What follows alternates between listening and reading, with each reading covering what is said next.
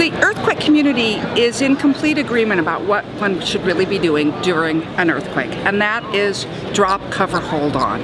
That actually means the first thing you do is drop to the ground before the earthquake throws you there, because we have seen lots of people injured by the earthquake shaking, literally throwing them to the ground.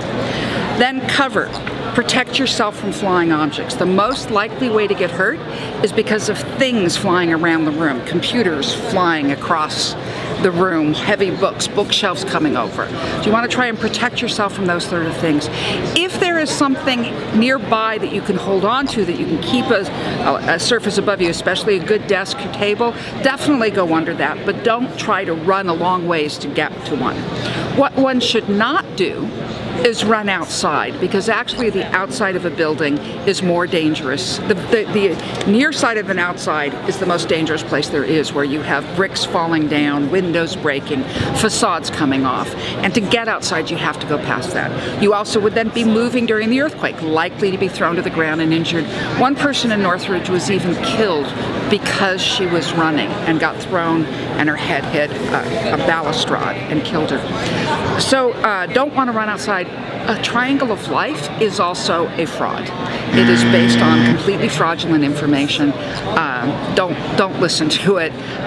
If you don't have something to cover you, being near like an interior wall is a good thing to do. It does protect you, from things that'll be falling, but you don't know which way they're going to be falling, and it's not better than being under the tables. The tables are not collapsing. So that's during the earthquake. After the earthquake, the first thing you do is check for injuries, help the people around you, and figure out how you're going to be recovering. And the best way to recover well is to have prepared beforehand. And I don't mean just storing water. Yes, that's really important. But most damage in an earthquake is preventable. You could be preventing it by hooking down your bookshelves, by retrofitting your home. You can also have a pretty good expectation. Very few people have earthquake insurance, and yet significant damage from an earthquake is more likely than many other things that you do insure yourself for. For instance, a fire destroying your house. The earthquake damage is actually more likely. So there's quite a few things that you can do beforehand.